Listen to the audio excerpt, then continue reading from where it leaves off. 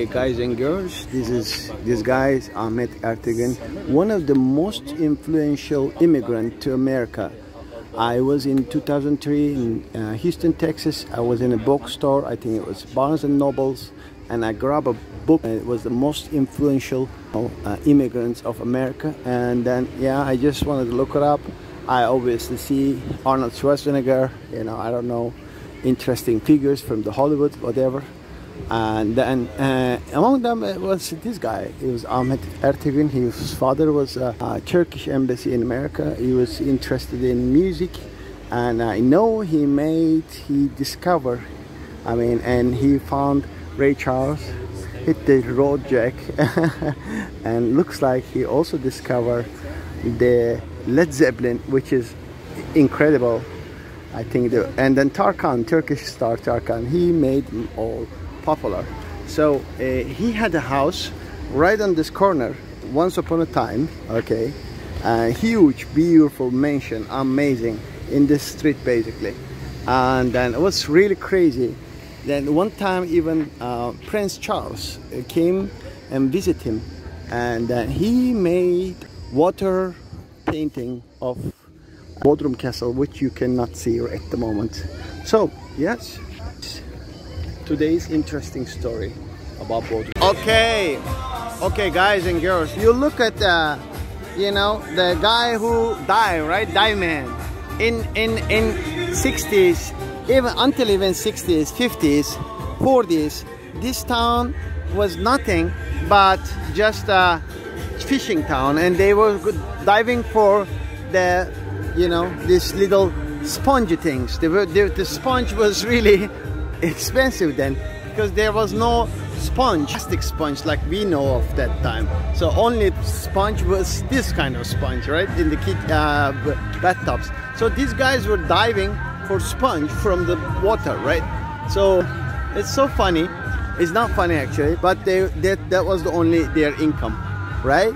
And they were diving so many meters down. Sometimes they wanted to come out fast, and there's an accident. They die when they were diving. So a lot of Bodrum women was becoming widows that time.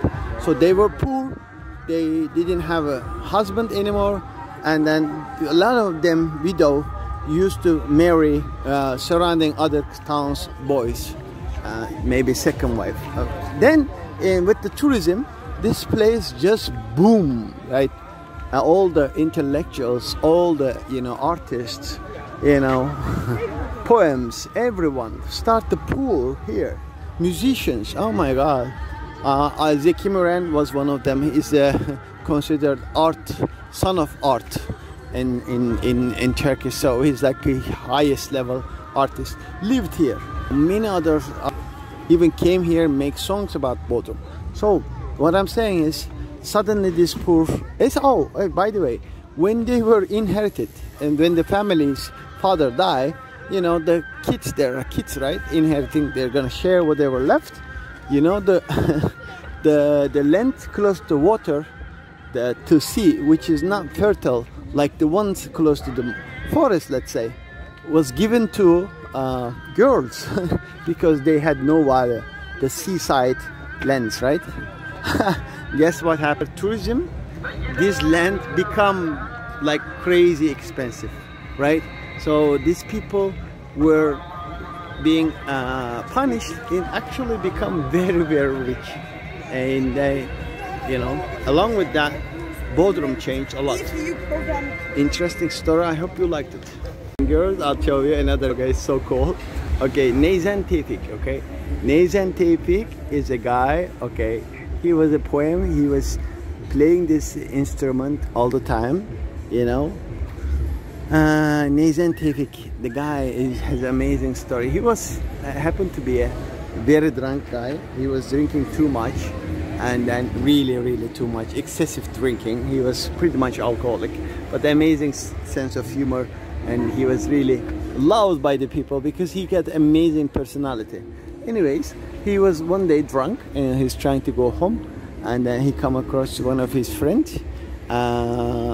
Meantime, like, he's thinking, how am I gonna go my home? I cannot find my home. I'm so freaking drunk. He says, you know, bro, hey, do you know where's Neyzen Tevfik's home? He says, sir, but you are the Neyzen Tevfik. He says, I know. I know I'm the Neyzen Tevfik, but I just cannot know where's my home. So, yeah, he was that drunk. So, he's a funny guy. Yeah, and says hello to you. So cool.